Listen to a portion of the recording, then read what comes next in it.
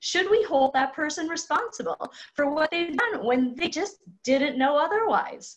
I found that this question actually came up a lot in the last few months in conversations about COVID, where there were individuals or communities who weren't following the guidelines, possibly because of misinformation or because of lack of information.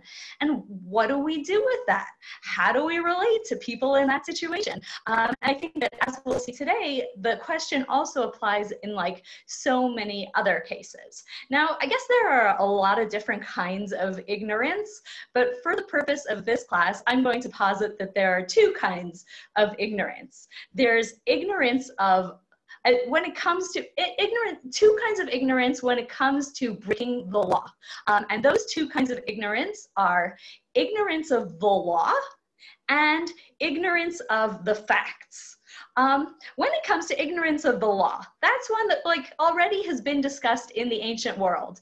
Aristotle already talks about like how really we should be able to assume that everybody knows the law. And like if someone doesn't know the law, we can't let them off the hook because of their ignorance. So that's something that's, you know, kind of a long-standing tradition. Although we'll see today that maybe sometimes there are people who have a good excuse for their ignorance. And what do we do with those people? Okay, so we're going to start with that, and I'm going to just put up the source sheet in share screen, and we'll take a look at a little passage there. One sec. Okay, so this is a passage from Tractate Shabbat, and Tractate Shabbat, as you may guess, is about Shabbat. And this particular section is about what happens when somebody forgets about Shabbat, right? It's Shabbat, and I forget that it's Shabbat, and I do something that is a Shabbat violation. Now, normally the rule is that in that case, according to Talmudic law, someone who forgets about Shabbat has to bring a sin offering for having done an accidental transgression. But now they bring a case that's not a regular case of somebody forgetting about Shabbat. So I'm going to read, this is just source number 1 over in the source sheet. Rav and Shmuel both said, a child who was taken captive among the Gentiles and a convert who converted among the Gentiles have the same legal status as one who knew of Shabbat and ultimately forgot and are liable. So let's imagine the scenario here. You have somebody who decided to become Jewish, but didn't really know what being Jewish was like. They're living in a completely Gentile environment, and they decide to join the Jewish people, or maybe they even are somebody who comes from a Jewish community, but as a small child, they're taken away from that community. This sounds like the stuff of like a really great Jewish novel, and they're taken away from the Jewish community. They're living completely separate from the Jewish community, and they just don't know what Jewish life is like. And so what do we do with that person? That person then comes back to the Jewish community and they just don't know about Shabbat. They just never heard of it. So do we treat that person who just showed up in the Jewish community, do we treat them the same as like me when I happen to like slip my mind on Shabbat and I forget that Shabbat? Is that the same thing? My forgetting, is that the same as their complete ignorance? So Rav and Shmuel say that it's the same, that if they never knew about Shabbat, then they have to bring the sin offering. Just like me, when I forget about Shabbat, it's the same thing. But then we have a second opinion. Rabbi Yochanan and Rabbi Shimon ben Lakish both said that is specifically if he knew of Shabbat and ultimately forgot. However, a child who was taken captive among the Gentiles and a convert who converted among the Gentiles are exempt. Okay, so this is a person who really had no access to information. And there are two opinions. One is to hold him responsible anyway, but the other is to cut him a break because it's totally out of his control. Now, I want to ask you a question about this debate. This was a debate about somebody who doesn't know about Shabbat. I wonder what you think would be the case if this debate were not about somebody who doesn't know about Shabbat, but let's say someone who grows up, I don't know, among I don't know who, and doesn't know that you're not allowed to punch someone in the face. Let's imagine that this person just grows up and was never taught that you weren't supposed to punch someone in the face, and then one day they punch someone in the face. Would we be as forgiving of that person?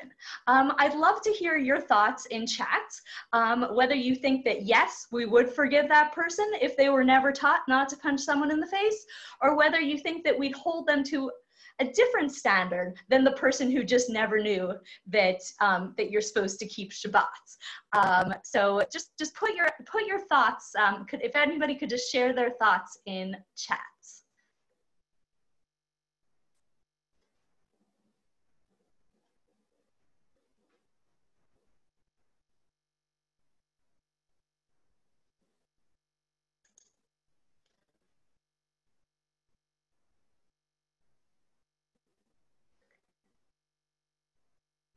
Okay.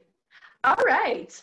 So a couple things. Somebody said, yes, we have to forgive them and we have to teach them. But now I have a couple of interesting distinctions here.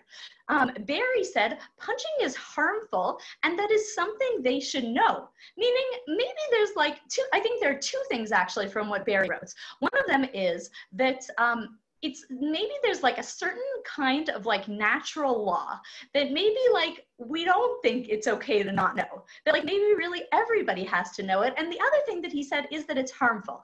Objectively speaking, if this person who never learned that you can't punch someone in the face punched me in the face, I have a bloody nose now, and it doesn't really matter to me that he didn't know. My nose is still bleeding. A couple more, I just want to read what people wrote here. Punching someone, should be wrong instinctively. Also, Holly said that. Physical violence is different than the learned behavior of Shabbat observance. Oh, they know it hurts and they should know they shouldn't hurt anyone, meaning that they can kind of infer it. Even if nobody ever taught you that punching someone in the nose is wrong, maybe you could figure it out actually on your own. Okay, ignorance of the law is no excuse, like Perry said, actually would apply, I think, equally to Shabbat and to punching someone in the face, but I think that some of these other things actually draw some interesting distinctions, and that when you cause someone harm, that's different from, right, if Shabbat is maybe an affront to God, but God, maybe God doesn't mind if you didn't know better, but these other things, like once my nose is already bleeding, maybe that's just a different category. Okay, all right. So now I want to look at a second form of ignorance that I think is actually much trickier, and that is ignorance of the facts. Just not properly assessing the situation in front of you. And here I want to start with a Bible story about Abraham. Abraham journeyed from there to the region of the Negev. I'm reading from source number 2 on the sheet, and settled between Kadesh and Shur. While he was sojourning in Gerar, Abraham said of Sarah, his wife, "She is my sister." So King Abimelech of Gerar had Sarah brought to him. Okay, so let's get the picture. Abraham and Sarah, and we're told elsewhere that Sarah is very pretty, are traveling, and Abraham tells everybody that Sarah is in fact not his wife, but his sister. As we know from the previous time that there was an incident like this in the Bible, there is a concern that when a king sees a pretty woman, he grabs her for himself, and then if there's a husband, he kind of finds a way to have the husband eliminated from the picture. And so in order to save his own life, Abraham feels that it is safer to say that Sarah is his sister, so that if she gets taken, he won't get killed.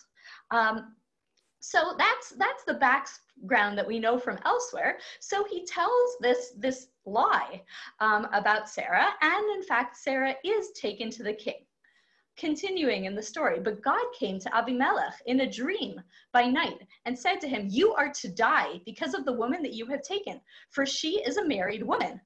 Right, that you're about to commit adultery, he says to the king, because you just grabbed a married woman and brought her to you. Now Abimelech had not approached her. He hadn't slept with her yet. He said, "O Lord, will you slay people even though innocent? He himself said to me, 'She is my sister.' And she also said, 'He is my brother.' When I did this, my heart was blameless and my hands were clean." Abimelech is like the most innocent person you've ever met. "My heart was blameless. My hands were clean," he says.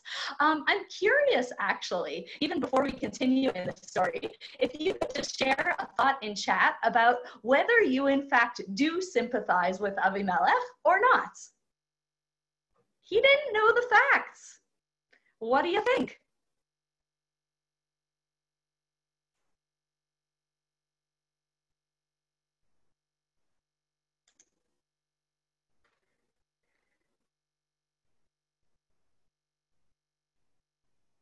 All right, so we've got an opinion that the king acted in accordance with societal customs and laws with the available facts, right? He was acting on the facts that he was given.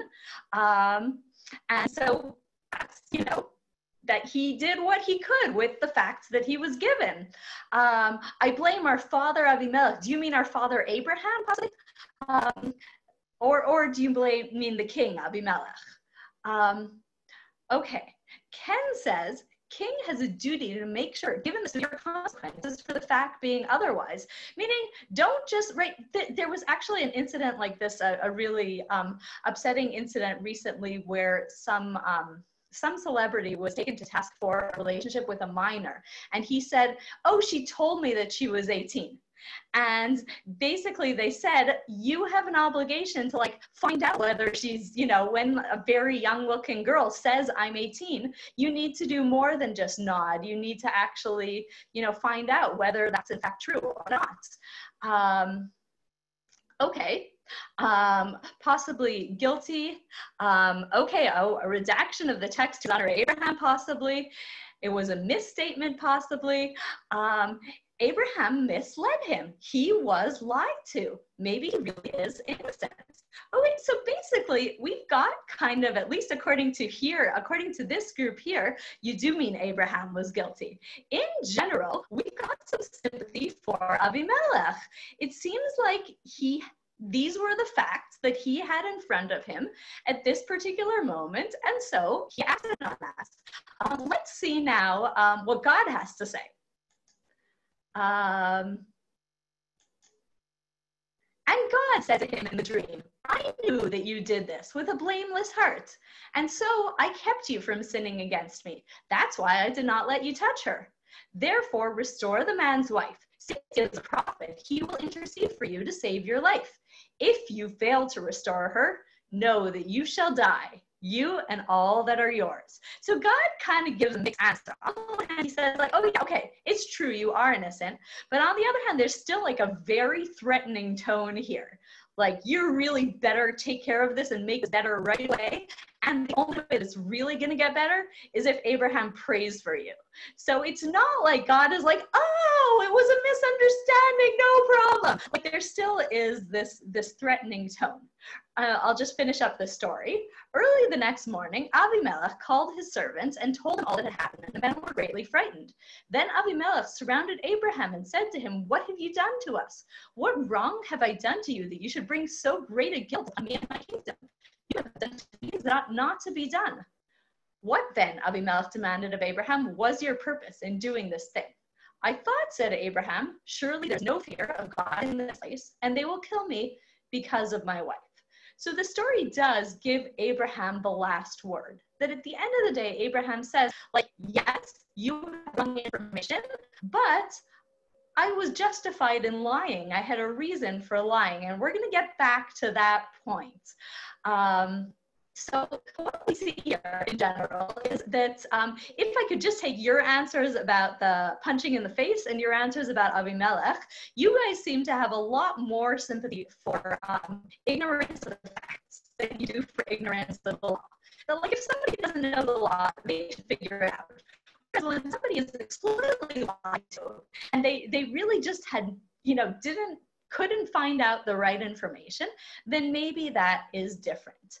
Okay, so now I want to get to, finally, with that long introduction, I want to get to our great debate for tonight.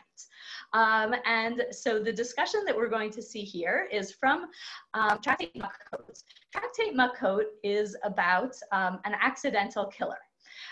In Judaism, if someone kills someone by mistake, according to the Torah, first of all, according to the Torah, if someone kills someone intentionally, the punishment is death. However, if someone kills someone by mistake, the punishment is that they have to go to a city of refuge. And the idea of these cities of refuge is that there are going to be relatives who want to like avenge the blood of the person who died. And so they're going to be chasing after this guy. And so the accidental killer runs to these cities of refuge and goes there.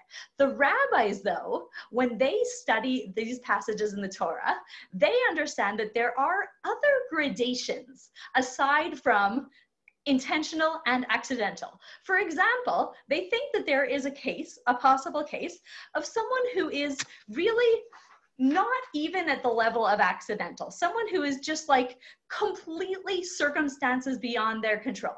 Picture like a cyclone picks up my house and my house goes flying through the air and it lands on top of somebody and she dies. Okay, that would be, did I kill her? Not really. It wasn't really me.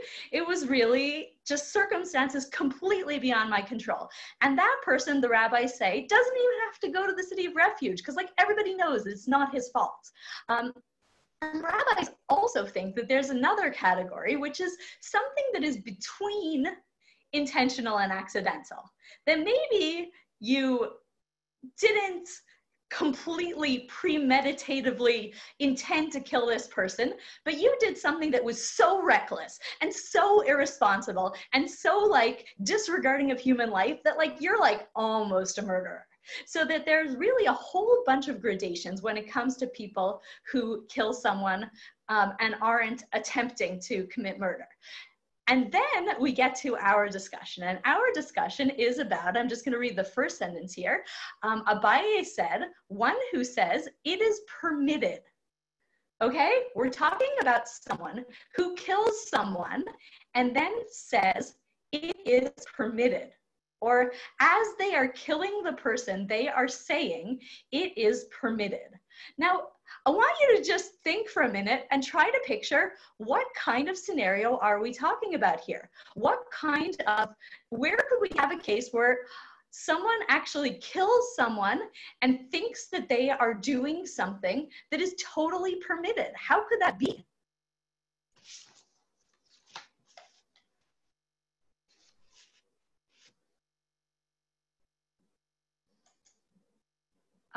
Okay, all right. Everybody right away said the same thing that I also had thought of, which was okay, right, yep.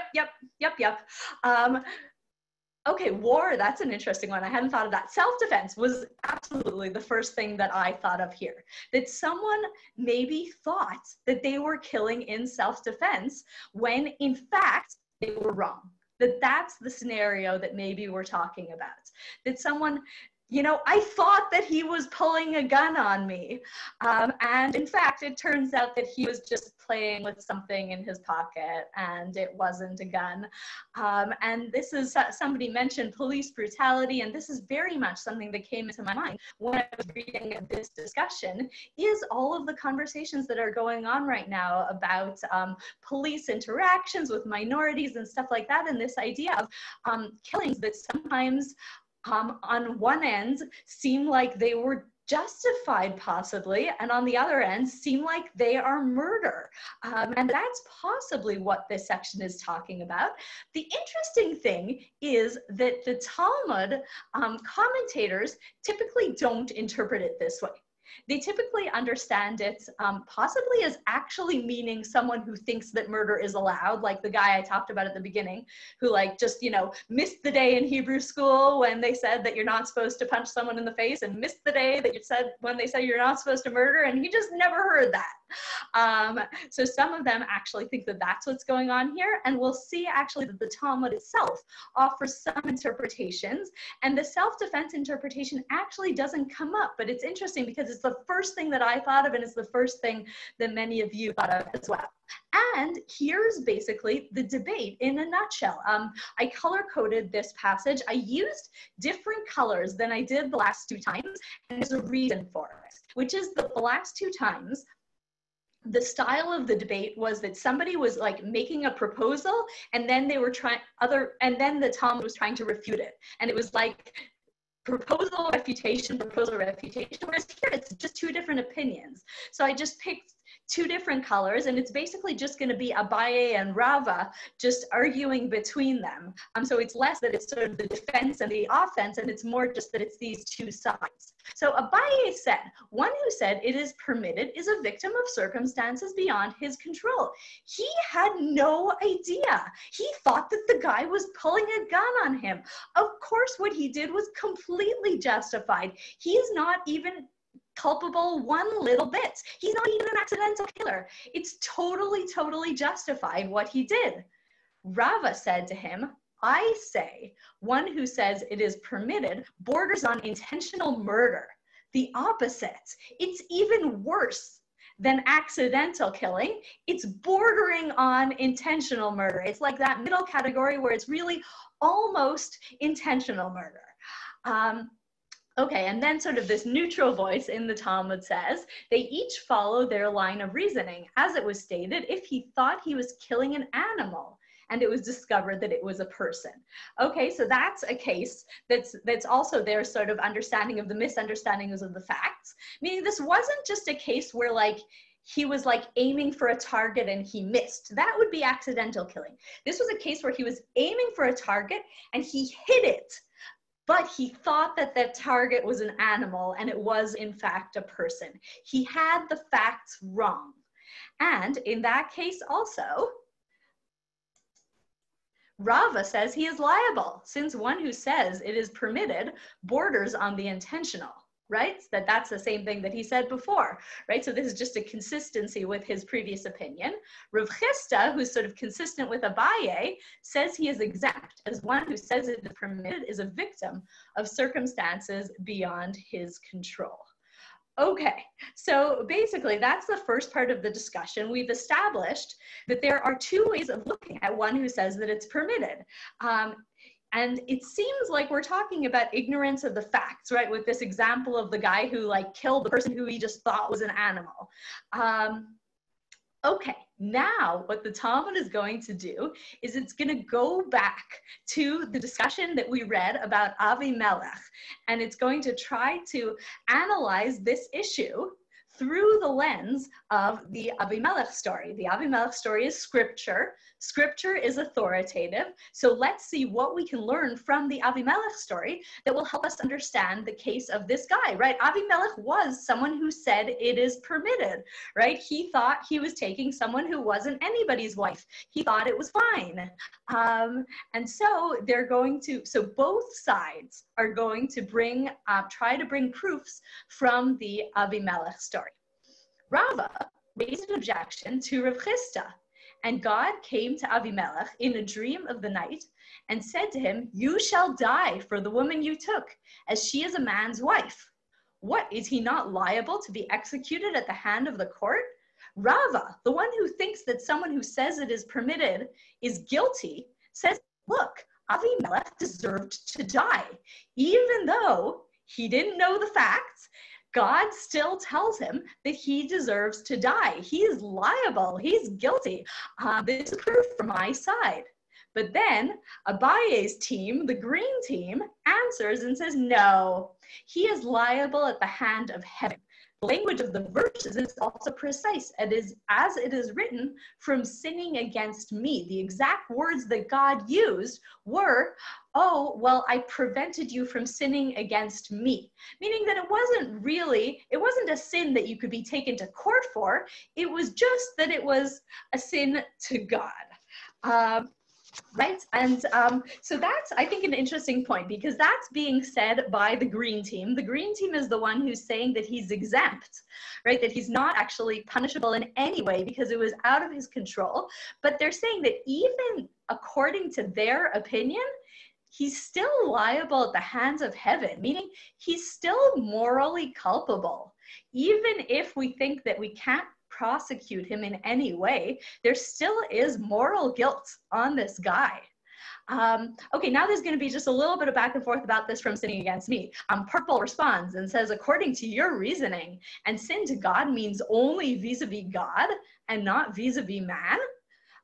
And sin to God, that line is a quote from the Joseph story. When Joseph is seduced by Potiphar, or almost seduced by Potiphar's wife, he says, I can't sleep with you because that would be sinning to God. Now, it obviously wouldn't just be sinning to God. It's committing adultery in the ancient world is punishable by the courts. And in fact, Joseph does get thrown into jail on accusations of adultery. So we know that using the phrase sinning to God doesn't actually mean that only God will punish you for it. It just means that also God will punish you for it. And rather, his judgment is given over to the ruling of man. Here too, his judgment is given over to the ruling of man. Meaning, what they're really saying is, every sin is a sin to God. That just goes with the package. In addition to when I punch somebody in the face, that's also a sin to God. It has nothing to do with whether it's punishable in court, not punishable in court. It's just an added kind of moral weight to every sin that anybody ever commits. Okay, but now there is so that part was Rava, the one who thinks that you should be liable, was bringing this the Avimelech story. But now Abaye, the one who thinks that you're totally innocent if you don't know the facts, brings a question the other way. Abaye raised an objection to Rava. Will you slay people even though innocent? Avimelech contends in the story that he is innocent. You guys basically agreed with him, and God basically agreed with him, right? God never, right? Avimelech said that whole thing about how my heart was pure and my hands were clean, and God never said, oh, no, that's not true. God seemed to accept the Avimelech's contention that he was innocent. So, like, that proves that someone who doesn't know the facts is innocent. That's what we can learn from this story. Rava is now going to get the last word with a convoluted answer. So we're going to work through this slowly. It is as they responded to him. Therefore, restore the man's wife, since he is a prophet. Remember, that was the quote of what God said to Avimelech, was he should restore the man's wife, and then he brings in the fact that Abraham is a prophet. And it seems like a total non sequitur. And Rava is basically going to read that mention of Abraham being a prophet as like a very subtle takedown of Avimelech. You think that you are so righteous and innocent, but Abraham is a prophet and he is on to you. Okay, why is that? Let's keep reading. So first of all, they point out that it is a non sequitur. Is the wife of a prophet to be returned and the wife of one who is not a prophet not to be returned? Obviously not. Meaning this is a totally irrelevant fact. Why are we bringing it in? Rather, it is as Rabbi Shmuel Bar Nachmani says. Rabbi Shmuel Bar Nachmani says that Rabbi Yonatan says, this is what God is saying to him. Therefore, restore the man's wife in any case, and as for that which you have said, will you slay people even though innocent? He himself said to me, she is my sister, right? That whole thing where you were arguing that you're so innocent, he is a prophet, and it is from you he learned. He knows what you're really up to. When a stranger comes to the city, One asks him about matters of eating and drinking. Does one ask him, is that your wife? Is that your sister? As soon as God says to Avimelech, as soon as Abraham walked into your town, something was fishy. Normally, when you walk into a normal town, people say to you, do you have a place to sleep? Do you have a place to eat? Can I offer to show you around? And when Abraham walked into your town, Avimelech, the first thing anybody said to him was, ooh, who's that pretty woman? Is she your wife? Is she your sister? He knew that there was something that was not okay here. And he knew that this was a system that was going to exploit him. And if you set up a system that is going to exploit people, then you can expect that people are going to lie to you. As I was preparing this passage, I was thinking about an article that I read years ago about, you remember those Nigerian prince schemes where like somebody writes you about how like I'm a prince from Nigeria and I have like, you know, $100 million, but I can't get at my bank account. And like, if you just send me $1,000, then like, I'll give you half of it. And the article was analyzing who were the people who fell for those schemes. And one of the things that it argued in the article was that a lot of the people who got caught up in these schemes were people who were themselves somewhat dishonest. And it basically suggested that if you're an honest person and you read that, then you're like, no, that's not how it works. Like the way that you get $10 million is not by sending, it's by earning it, it's by working, it's by, you know, something that is more sort of legitimate, and that there's no like shortcut to getting $10 million, whereas someone who's already like kind of interested in getting rich quick schemes and interested in kind of tricks and shortcuts and stuff like that, that's the person who's going to be taken in. And that's my sense of what Rava is saying here is instead of thinking about, oh, he didn't have the facts, he's saying, let's think about why this person is ignorant of the facts. And in fact, the reason that he's ignorant about the facts is itself a problem. Yes, Abimelech was explicitly lied to, but Rava says that it's still his fault because he created a system in which it was dangerous to your life to tell the truth. And then he gets mad that people lie to him? Like, that's terrible. That's totally unfair. You need to think about the background. You can't just think about the foreground of Abraham lied to me. How could he do that? You got to think about what the whole system is that is leading to that lie. And how many ways it is corrupt. Okay, now the passage ends with a weird sentence. It ends with a conclusion. The conclusion is, from here, we conclude that a descendant of Noah, meaning a descendant of Noah, Noah is the descendant of everybody in the world, so a descendant of Noah just means a person typically who is not Jewish, is executed, they are held liable as he should have learned, and he did not learn.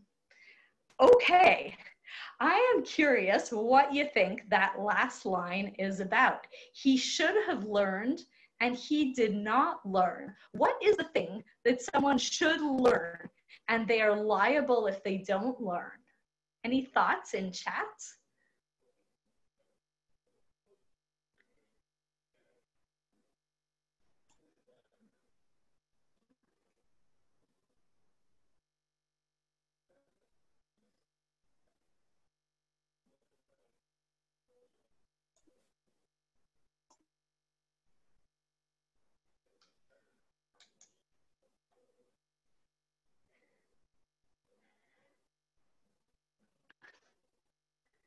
Oh, I just want to quickly relate to it.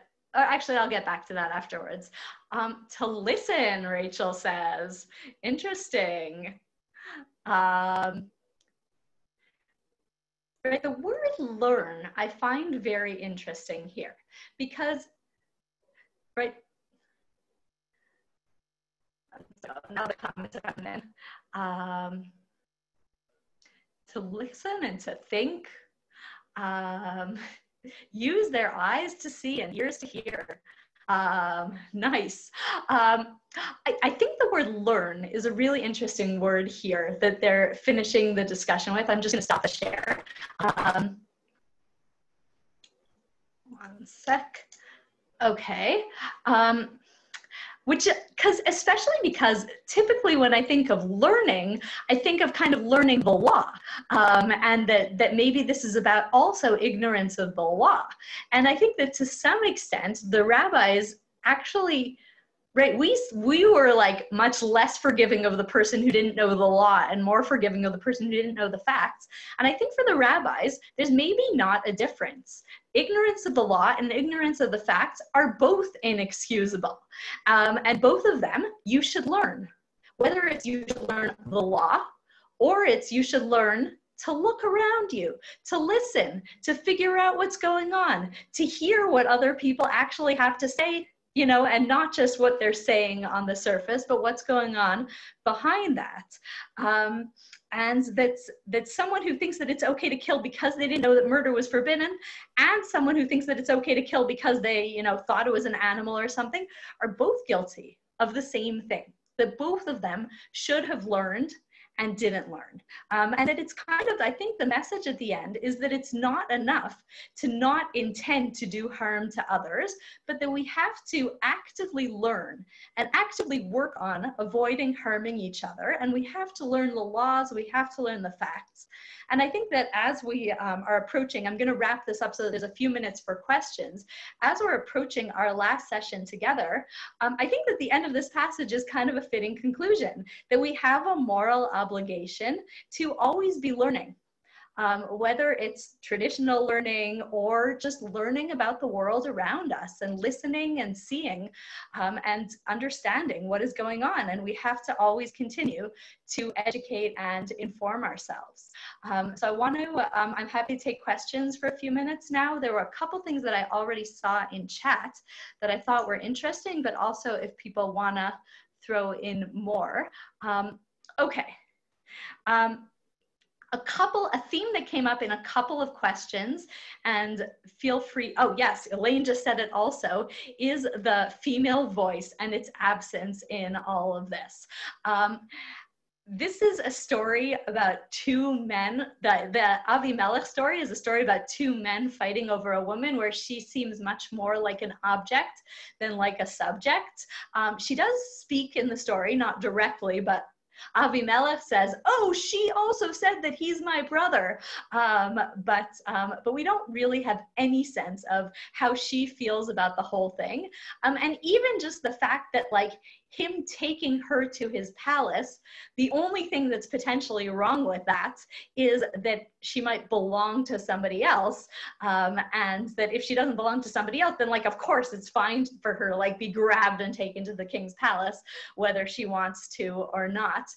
So I think that that is definitely an unexplored problem in the story, that the story is definitely told from a male perspective. And we really just don't know what Sarah thinks about any of this. We can kind of imagine through our modern eyes that Sarah might not be thrilled about any of this, either the, you know, the positive or the negative, you know, either when she's taken or when she's like handed back to Abraham. I don't know if she's happy with any of it, but it's very hard for us to get into the head of someone from this, you know, ancient world with such a different perspective on women's roles. How different do you think the Talmud would be if it were written more recently? Oh my gosh, that is a fascinating question. I love it. Wow. I mean, look, there are, you know, commentaries on the Talmud and stuff like that that are being written all the time. There are, you know, sort of Talmudic style things written all the time, and it so depends, you know, it depends who's writing it more recently, and kind of what are their influences, and there are just so many different factors. I think it's really fascinating, but I think we could imagine a lot of different Talmuds being written more recently that would be very different from each other. Okay, just Marcy's question about ignorance of Shabbat observance. So I didn't even get into, but there's a whole interesting history to the Talmudic passage that I brought you about the child who's taken captive among the Gentiles, which is that actually becomes kind of part of religious Orthodox rabbis' discussion of secular Jews in the 19th and 20th century, where they sort of understand that kind of maybe we can look at anyone who is a secular Jew who grew up not being taught to observe Shabbat the way that we think that Shabbat should be observed, and maybe all of those people can be considered kind of comparable to this like child who was taken captive among the Gentiles. So like, even though it seems like this like very fantastical scenario, it actually is a scenario that sort of is interpreted in modern times as applying also to kind of regular everyday things that happen. And it's a way, when they do that, it's a way of saying that we should be sympathetic to people who were brought up differently from us, that even though they, even though they didn't, even though they're not observing the law the way that we would prefer that they observe the law, they still are, it's not really their fault, and we should be respectful of them and forgiving of them.